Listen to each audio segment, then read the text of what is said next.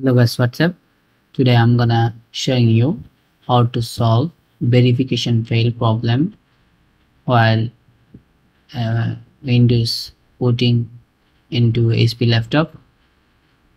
First of all, press OK, then click continue to boot from enter, then press again OK.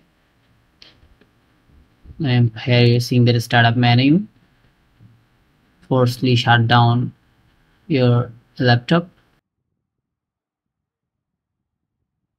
then turn on. Now press ESC from keyboard, entering startup BIOS.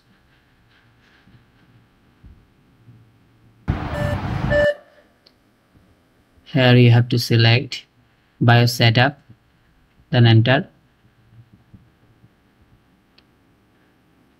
Now move your right arrow, then select secure boot configuration from advanced, then select legacy support enable and secured boot disable option.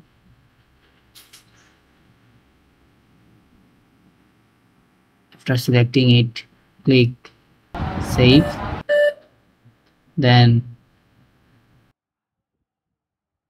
yes, then save again, then yes, press ESC from keyboard,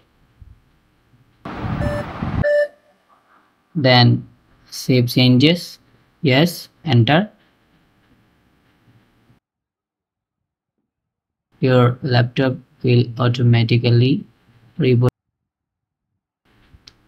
Now your laptop will be automatically reboot. Now you have to type 0154 as shown on the monitor laptop screen, then press enter. After pressing enter, the laptop automatically booted. Press ESC again. Now you have to click boot menu, then enter. Here you are seeing that UEFI or legacy 2 mode. UEFI is basically for pen drive and legacy for CD drive. Here I am using pen drive for bootable device, so I am selecting it, then pressing enter. From my bootable pen drive I am selecting Windows 10. Press any key, pressing enter. Now you are seeing that Windows file is loading from my pen drive.